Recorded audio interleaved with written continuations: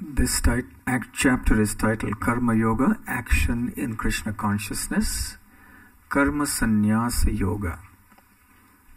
Real sannyas, of course, is not merely a matter of dress. It is a matter of action.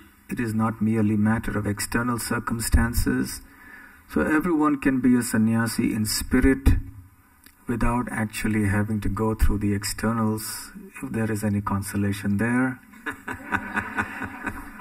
I may need the externals also soon. So we'll speak on the 18th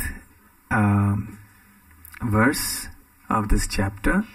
Vidya Vinaya Sampanne Brahmane Gavihastini Shuni Chaiva Shvapakecha Pandita Samadarshinaha. So this verse, of course, is very popular, very famous. And it means that a truly wise person, Pandita, his vision is perfect because he sees everything from a spiritual point of view. Whether it is a humble and learned Brahmin, Vidya Vinaya Sampanne Brahmane, or it's a cow, or an elephant, or a dog eater, the person sees them all equally from the spiritual point of view because he understands that essentially they're all spiritual beings, they're all spirit souls who are occupying different types of bodies in different species, and within the human species in different groups or varnas and castes and so on. But essentially they are all spiritual beings, and on the spiritual platform there is a certain equality. And also that within every living being, whether an elephant or a dog eater or a dog or a brahmana, the Supreme Lord resides as a super soul. So this is the vision of equality. Equality is not possible on the bodily platform. Nature does not reflect equality, neither does it accommodate equality. Imagine if everybody was the same. How boring and dull the world would be. It's not possible because we have individuality. So there's no problem in being an individual. Bhagavad Gita doesn't try to suppress our individuality, but rather it brings us to the point of using our individuality to serve Krishna in the way that we love the most. Srila Prabhupada, when he was often critical of people who didn't present Bhagavad Gita properly,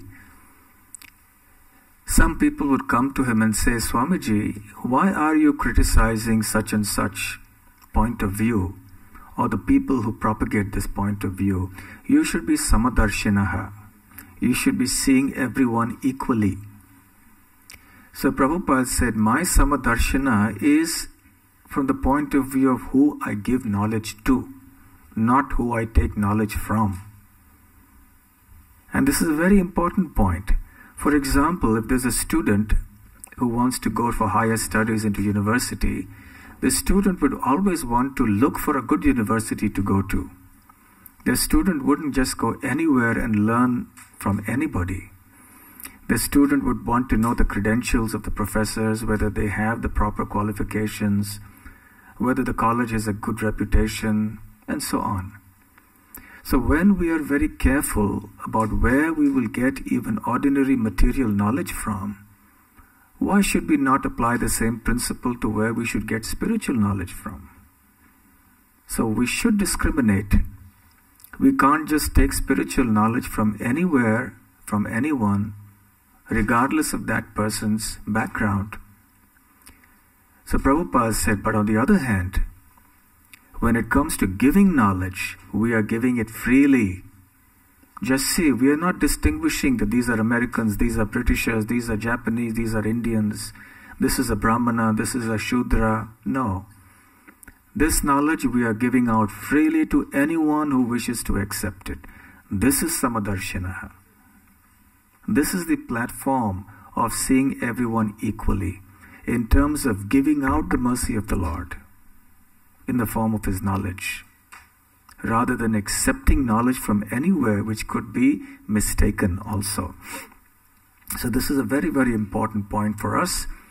Many times devotees listen to discourses from various sources of where the credentials may be very dubious, where the philosophical things may be very uncertain conclusions.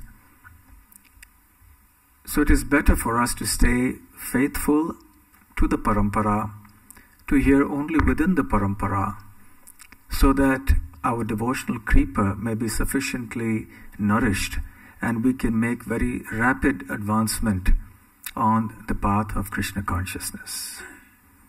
And now we'll move on to chapter 6.